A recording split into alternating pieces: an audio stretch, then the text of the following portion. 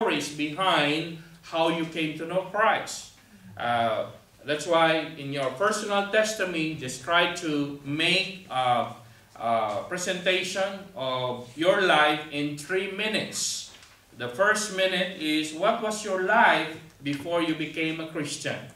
And second minute is, who introduced to you the gospel? How did you receive Christ as your Lord and Savior? Then try to concise that. And then the third is, what happened or what are those blessings that you received after you became a Christian? So therefore, this 3-minute presentation is your personal testimony, and try to write it down if you haven't tried to, to make this presentation, and then try to get the important points and make it very short in 3-minute period of time, and then that's your personal testimony. Every time you meet a certain person, you can just use your personal testimony, even you haven't memorized any verses yet since you are a new Christian. However, as you grow in the Lord, there are many verses or techniques or devices or ways that you could present the gospel. Some of you knew about the Roman road of salvation.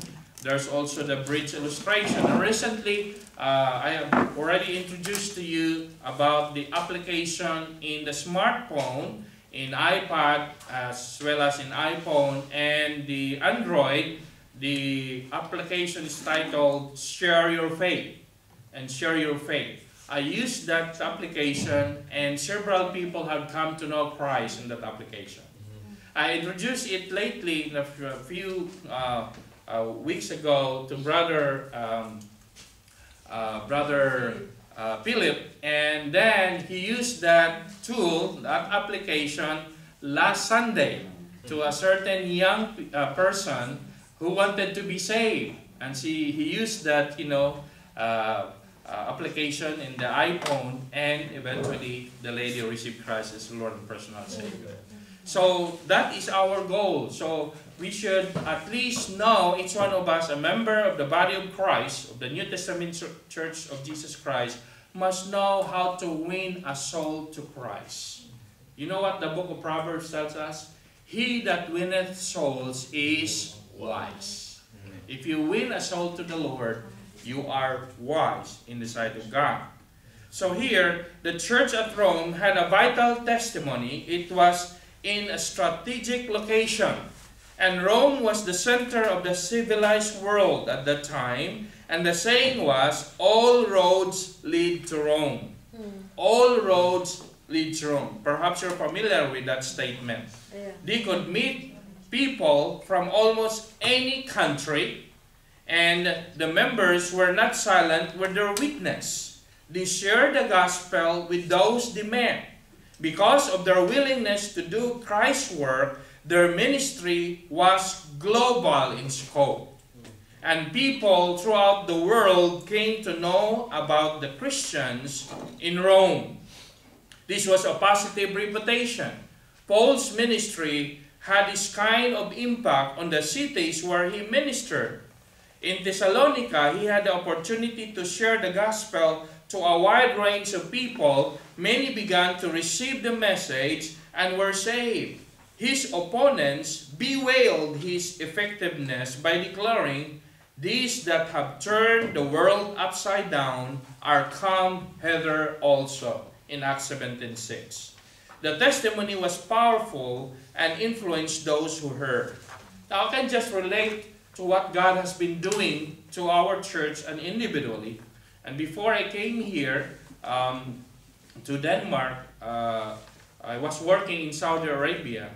But returning back to what God has been doing to me in the Philippines, God has been training me in many ways in order that I will be prepared for the ministry.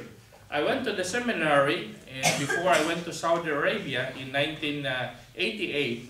Just learned a little bit because I was working in the hospital while studying in the seminary. But the work demands didn't make me possible to finish my seminary studies. But in that short period of time while I was in the seminary, I have grasped a lot of things, and knew a lot of things about the Lord and about the theological things that I need to know.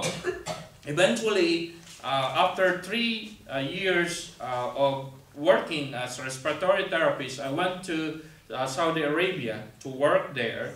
And there, I saw that God was preparing me. I started Bible study, even though it's not allowed there, as you know my story. And I keep on sharing the gospel, and many got saved. And after 3 months, one of the brethren said, he said, I was not ordained yet. He said, Brother Jerry, would you baptize me? I said, baptize? I don't have the authority to baptize you. However, I was going to report this to my dad, who's a missionary in the Philippines. And my dad reported it to Bethel Missionary Baptist Church in Tatum, Texas, where the pastor there and the church gave me the authority later so that I could perform baptism. And then, well, there were several baptisms that followed. Many souls have been saved. But my time there, as I saw it, is only for 3 years. And that was the preparation that God has made upon me. So I will start to work in Denmark. But as I look upon it, the thing that I have done by the grace of the Lord, many souls have been saved. And to my surprise, these people were distributed in other parts of the world and even become pastors and ministers. One is in Brunei. I met him after 24 years last April, and he's now ministering in Brunei. And then another one who was at that time when I discipled him in Saudi Arabia, I saw him that he has an eagerness to learn more about God. He was so excited to be discipled. And later on, he contacted me recently. He's now in Valencia, Manila, and also a pastor there of a Baptist church. And then, while here in Copenhagen, Denmark, one of those who got saved here and became a member of the Lord's church was Brother Louis Galland. And then I discipled him thinking that he will assist me in the work, but the Lord, sent him to Auckland, New Zealand. And then he asked me that I will go there to be a missionary. I said, if the Lord wills, but perhaps it's God who is, going to place you there and become a missionary there and a pastor. Eventually, he became one, and he's now the pastor of North Shore Bethel Missionary Baptist Church in Auckland, New Zealand. And as I look at it, I said, wow, God is working in different aspects through your life, through our life, and through the church. And even when we have our church here, I could remember again that some of our members, like Sister Lolita, got saved, and she started to minister in her place in Lumbang Mission that is in Cebu. And eventually there's a chapel, there's a church there building, and God has provided a missionary that is working there. And the many souls have been saved, and some baptisms recently. And also in Buhik, that is in Camarines Sur, that is in the part of Luzon, we have also the family here of Sister Evelyn. And she got saved here, reached out to her family in her hometown, and eventually started a work there. And there's a church, a nice church. You have seen it last Sunday. They have renovated the building. It's so solid, it's so firm because it's all made of cement. And glory to God, Through that mission there in Buhi, it has also multiplied to many areas on that part of the town. And not only that, one of the mission had their radio station. And our missionary there just preached regularly about 3 times a week. And many got saved on the surrounding places who are living in the mountains because they just have the medium of listening to the radio. They don't have the television yet in some remote areas. And even there's a seminary of a certain religion there who got saved and went out from the seminary, and now he's become a preacher. And that's the fruit there. And several of the students also in that seminar came out because they are teaching the wrong doctrines. And now they become a part of the mission there in the surrounding area. So as I look at it, I said, Lord, wow, in this the years that has been through, you are using us, using the church, using each one as we're going to follow Him. and guide us whatever we're going to do. And here in Barcelona, also here in Denmark, we have the work going on in Malmo, and now we have in Barcelona. And it's so exciting, to see how the Lord is, extending His kingdom through those members who have the desire to preach the gospel and to share the gospel to other people. This is what happened also to the book of the Roman Christians. Let's look again in the verse here in Romans chapter 1 verse 8. This is what it says. Romans verse 8, 1 verse 8. First, I thank my God through Jesus Christ for you all, that your faith is spoken of what? Throughout the whole world. Throughout the whole world. So you can see here, your faith has spoken throughout the whole world. So God is using churches who are faithful to Him so that the gospel will be preached throughout the whole world. And little by little, God is accomplishing that as we will be faithfully, obey His commands and continue to pray that there will be more laborers. For the harvest is great, but the laborers are few. Well, I'll stay there in Barcelona for a month. My heart is aching because many people really need the Lord. And I saw that city is like the city that never sleeps. Because even early in the morning, there's a lot of people walking, as if there's no night there. And also those people, when we were holding our services, there was a 1 week there that they always, they just make noise in the streets. They were drinking and dancing all night long. And I say, and as I look upon them, these people really need Christ. They are really lost. They are really lost. They enjoyed what they are doing, but that's only temporary. They need the Lord. So we need to be faithful in propagating His word, and as God will reveal unto us, one at a time, we must follow His direction. So what kind of impact do churches have in the world today? Sometimes people are so concerned about being accepted that they will water down the message of repentance and faith. Unfortunately, some churches are doing that. They water down the gospel. In order to win people, they are using the worldly tactics, worldly ways to invite people to join their church. And what would happen? They will become a worldly church. A church that not really represents what Christ wants. They are worried about offending someone. While it is important to always present the gospel in love, people must realize their need. We cannot be judgmental and condemning. We must be loving, caring, and compassionate. What people need is not another person telling them to change their lifestyle. You cannot change by saying those people, change your lifestyle. But what we're going to say is that what they need is Jesus and eternal life. And when the message of the gospel is presented from a heart of love, note this, from a heart of love, not a heart of prejudice or hatred, then people might begin to listen.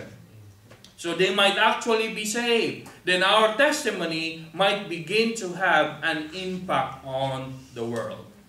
So many scriptures tie saints to the second coming of Christ. The Old Testament prophet Zechariah describes a day of turmoil coming on the earth.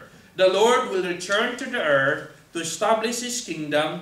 It will be a time of earthquakes and other upheavals. In that day the Lord will come, and all the saints with thee, in Zechariah 14:5.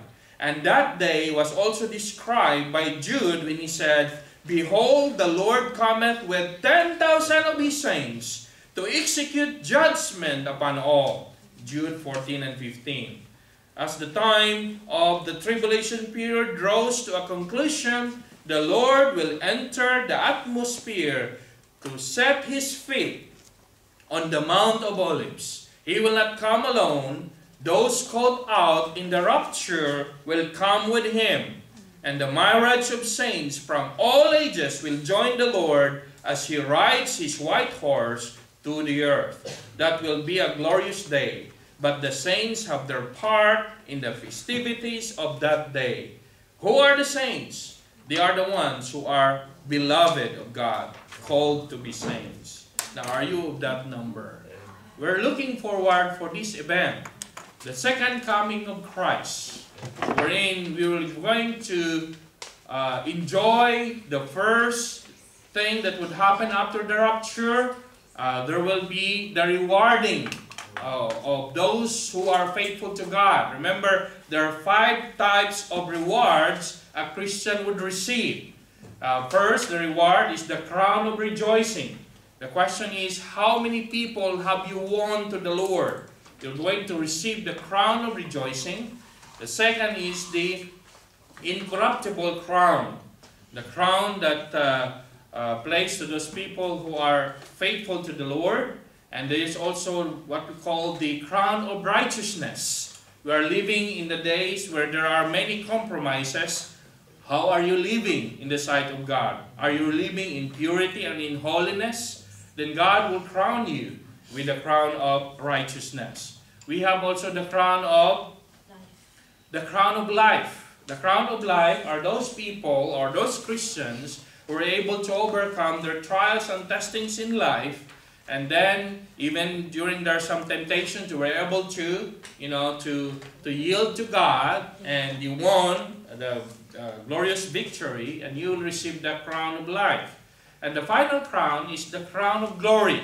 This pertains to the pastors or perhaps the spiritual leaders. However, not all pastors will receive that, because only the faithful pastors will receive the crown of glory. Why? Because there are some pastors who, backslid or do not continue for the work of God. They lost their crowns. If they are really truly saved, they are saved, but they lost their crowns. Now the question here is that as saints of God, we are challenged to be faithful to Him even to the end of time. We must be faithful in following the marching orders of the Lord to go into all the world and preach the gospel and baptize those who are saved, and then teach them all things whatsoever the Lord has commanded us. Well, let us pray and continue to ask the Lord for His guidance and for boldness that we could declare the good news of salvation to those people who need the Lord. Let us pray. Father, we thank you for the lesson that we have learned, how special it is, O God, being a born-again Christian, that we are the beloved of God, and we are called to be saints. It is, Lord, a responsibility for us, not only to know our position, but to also do the things that you have called us to do. And today, tonight also, Lord, we thank you for knowing that all the efforts that we have done are worthwhile, because when you return back, you are bringing the rewards to those who are faithfully serving you. And we're looking forward, oh God, for your second coming. However, at this point of time, people still need the Lord. Many people are still lost in their sins. And Lord, we know that you are using your church and us individually as a member of the church family to follow the marching orders that you have set many years ago, and your promise that you will be with your church even to the end of the age. And we praise you, O God, because one day we will be together with you forever and ever. And we ask all these things in Jesus Christ's name we pray. Amen.